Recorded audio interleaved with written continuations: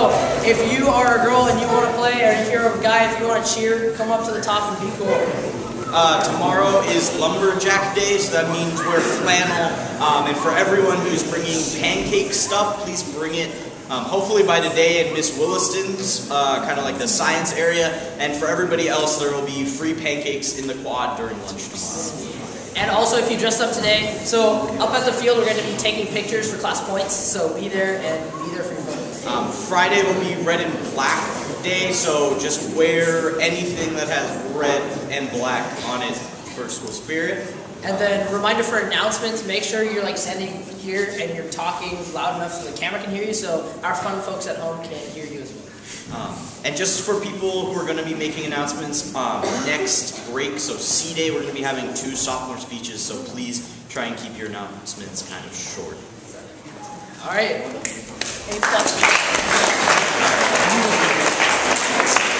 I will try to keep my announcements short. I debated about whether to start with the sad thing or the fun stuff, so I'm starting with the sad thing. Many of you know Lizzie Stanton, New York School's second female Pudmeister. I'm sorry to tell you that her mother died last Wednesday. There will be a memorial service for the mom on Friday at 3 o'clock at the Naval Postgraduate School. I know that makes it a little tough for those of you who are in school. You can't really get out of school in order to go, but I did want to let you know in case some of you had freeze or were planning to go, and I'm also aware that many of you know this already.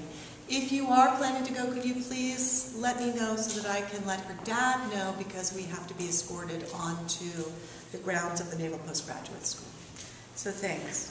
I'll help to coordinate that.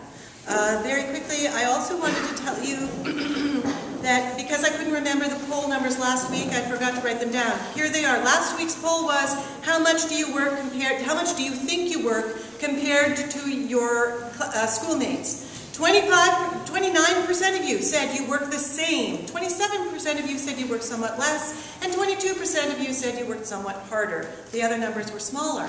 Interesting. And then this past week, 2 parts. Which 3 values are most important to you?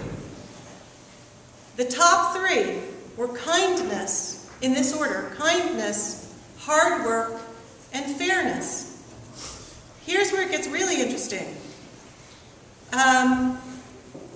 What were the top 3 values you think your schoolmates value? The top 3, in this order: popularity, hard work, and physical attractiveness.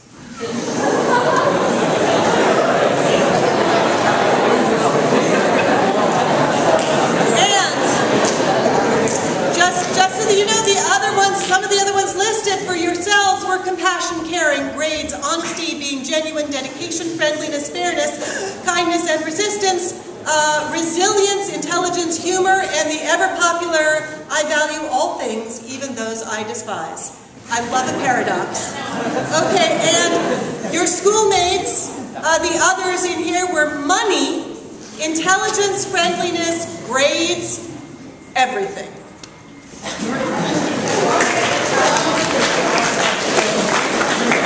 Seniors, if you didn't turn in your permission slip yesterday to go on our field trip on Friday, please get it in before lunch today. And there's a bin in the front office for that. 8th graders and seniors going on the Authors and Ideas Festival Student Day. We will meet at the school vans at 8:30 on Friday morning. We will come back during lunch, so you won't be able to go to the lunch truck, so make sure you bring a lunch with you to school that day and bring it along in the van. You might have to eat it in the car, in the van on the way back to school. So see you seniors and 8th graders on Friday morning at the vans. Thanks.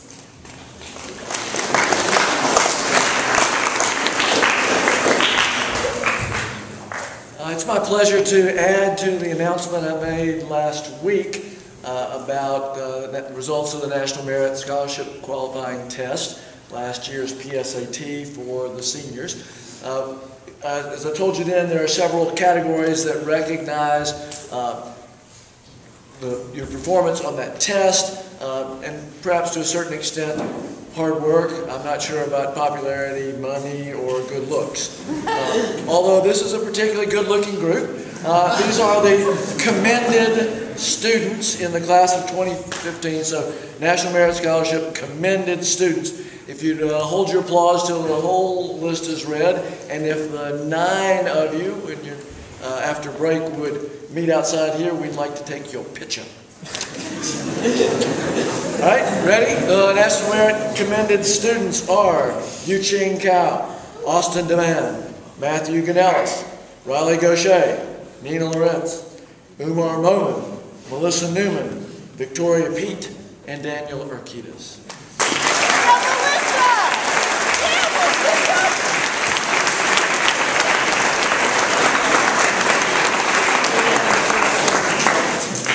This afternoon is an early release day. That means that the library will be closed so that the faculty can have a faculty meeting in the library. We give you the early release time so that you can take care of some things for yourselves.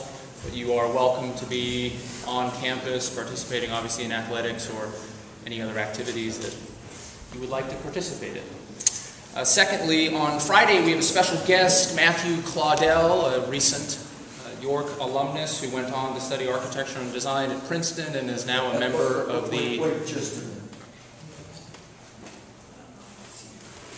Matthew Claudel is a proud graduate of Yale. Pardon me.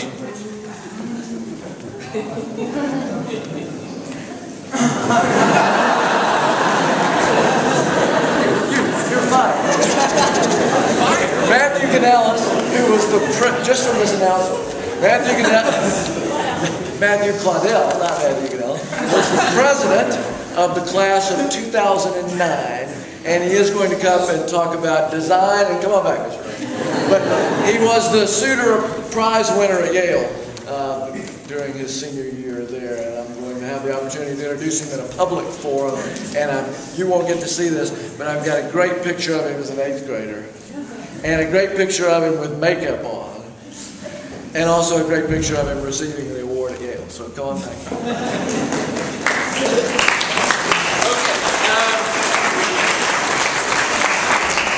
I stand corrected, my apologies. Matthew is currently a member of the MIT Media Lab. The MIT Media Lab is a very interesting organization at MIT that is unconventional. They like to say that they have a culture that is anti-disciplinary. That means that they are interdisciplinary. And currently they are working on things such as wearable technologies, stackable driverless cars, and sustainable cities. And Matthew will be hosting a conversation in room 8 during health and fitness. You are excused from health and fitness, just let your health and fitness instructor know. He will be visiting some classes, and he'll also be in Pathways talking about his experiences at an Ivy League program such as Yale.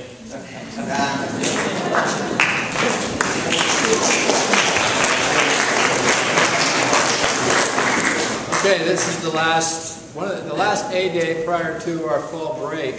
So what that means is when we come back, when we meet again, when we meet again, we're going to have just a couple of days before fall fair.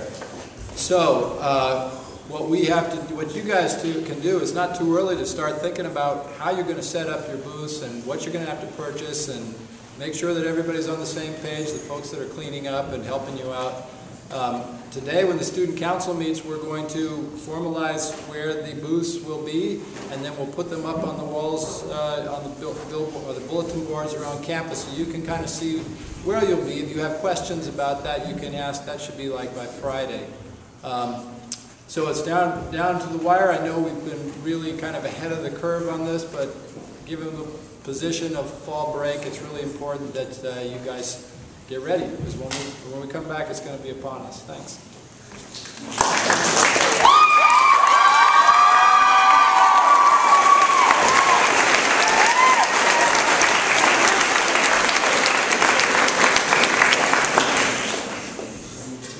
I have a killer instinct. I discovered this when I was with my synchronized swimming team this past July in Seattle for our national age group competition. This was my first national meet, so I was an eager newbie. According to the veterans, it was tradition for all of the girls to cram into one hotel room the last night before returning home. After late night chatting and intense card games, we all fell asleep, or so I thought. I was out cold after an exhausting day of competing when one of the girls shook me awake. "Catherine is sick, wake up," she yelled. After stumbling around for ibuprofen from my bag in my half-conscious state, I brought the medicine to Catherine, whom I found in tears in the bathroom surrounded by the rest of my team. Just as I reached out to comfort her, one of the girls flicked the lights into a creepy strobe rhythm while another pair slammed the door shut. In a split second, sweaty bodies surrounded me, and one girl tried to pull a white hotel pillowcase over my head. They were trying to capture me. Before she could even get it over my ponytail, I instinctively shoved her off, bulldozed the others over, and angrily threw open the door. How was I doing this in my groggy state? I stomped to my empty bed and pulled the still slightly warm sheets over my head. But I couldn't rest in peace quite yet, because the girls haven't given up on their mischievous little plan. Two of them pinned me down to the bed while trying to attempt get that same darn pillowcase over my head again. No way were they going to lay another finger on me. I violently squirmed, frantically wiggled, and ceaselessly scratched underneath their solid grip until I had to knock them off with a few colossal punches and one considerably massive kick. The distinct thump of their bodies hitting the ground hushed the room. They all sheepishly climbed onto the beds and exchanged mortified glances because their scheme had miserably failed. They didn't even consider that I might resist them. Who knew that Emily would fight back? "What were you guys thinking?" I exclaimed. They explained that they had planned my unofficial initiation to the team. Apparently, they each had suffered a similar experience, but unfortunately for them, their initiations, or hazings, had succeeded. Although they had been in my shoes before, they forgot what it was like to be the new girl. After I pointed this out, they all felt horrible. I knew they completely regretted what they did and didn't mean for it to get that out of hand, so I forgave them. Actually, I almost wanted to thank them. I believe that people show who they truly are in a crisis. I learned that I'm a fighter, and I know they learned never to underestimate Miss Emily Musto ever again.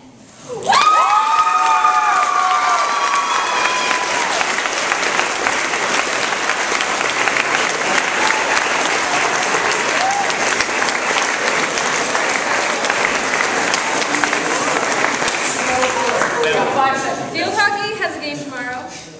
It either starts at 3:30 or Okay. 3:30. Thank you, Mr. Peters. Home against Monterey. So you guys should all come out and support. It's on the upper fields. Alright, so if you don't know me, my name is Riley, and I'm the student representative to the Board of Trustees. If you're not already aware, this is Red and Black Week, which tries to raise awareness for the York Fund, which supports almost everything here at York. And I'd like your help in thanking a particular special group of donors. For the 8th year in a row, 100% of our amazing faculty and staff donated to the York Fund, so if we could give them a round of hand, it'd be really great.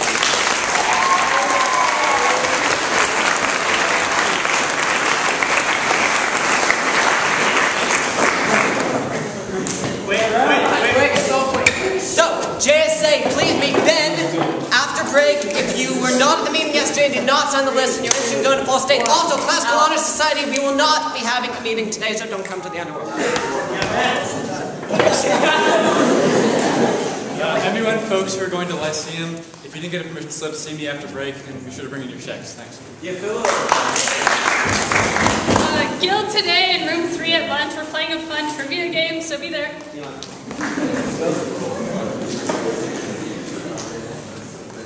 Alright, so the water polo team beat Alvarez yesterday 17-1, but more importantly, our first home game is on Thursday tomorrow at Santa Catalina at 7, something like that. So just come support us. Thank you.